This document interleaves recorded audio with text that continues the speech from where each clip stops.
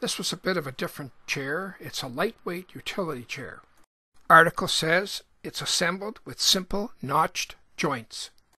Again, very small diagram. This is John Walsh's 2013 Logic Trace CNC DXF software and drawing table. Here I've got the diagram taped down to the drawing board. I'm showing here how you define the four corners. This defines your work area.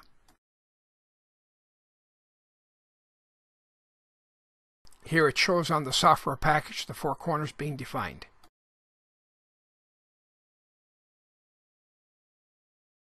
This was the back support with 1/8 inch thick. It was kind of a difficult thing to cut out in the CNC machine because it's so thin. I was having a hard time creating tabs. I probably would have been better off to use an 1/8 inch end mill instead of a 1/4 inch end mill. But it held together and cut out just fine. I use the combination setting here, which gives me lines, arcs, and tracing. I find that suited this project quite well. Didn't take very long to trace this out. And I always talk about saving your work. I save my work frequently. Then if I mess something up, I just go back and edit that section and redo it.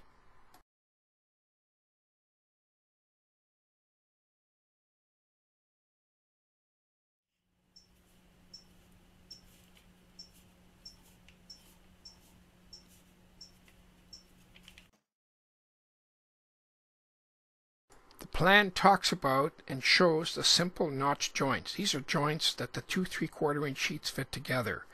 I verified those fittings in the edit program. I wanted a nice tight fit.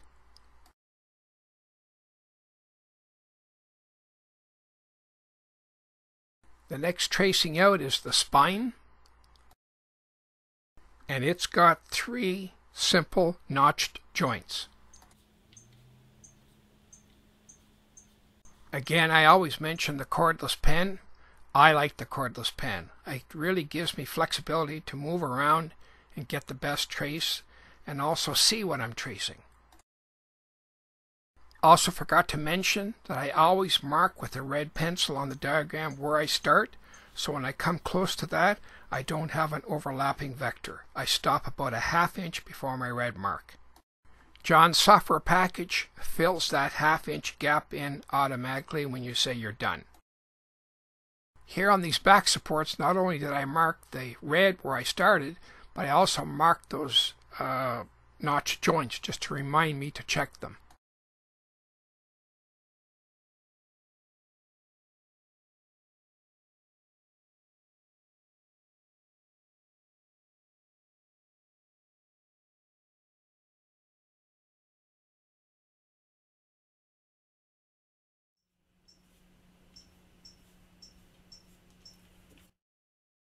Again, save your file frequently, or files.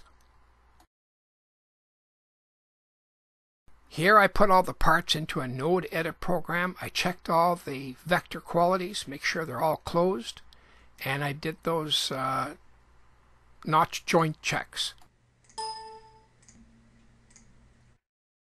Here I've arranged all the parts. I've nested them to get the best cut out of the smallest part of that 4x8 sheet.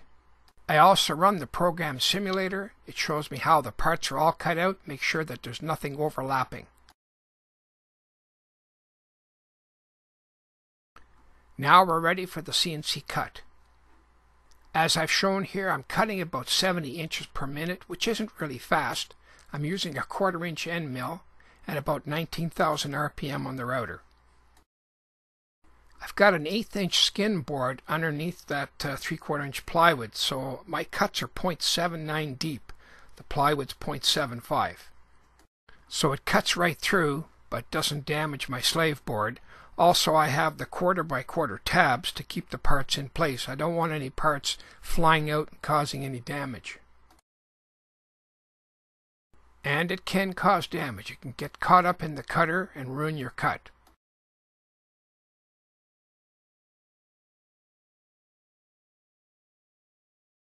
It didn't take very long to do the cut. This is how the sheet looked after the cut. Well, the chair's done, sanded, finished. I've got one coat of finish on it. Looks good. It actually feels good to sit on it. It's really, really light. I guess that's why the article calls it a lightweight utility chair.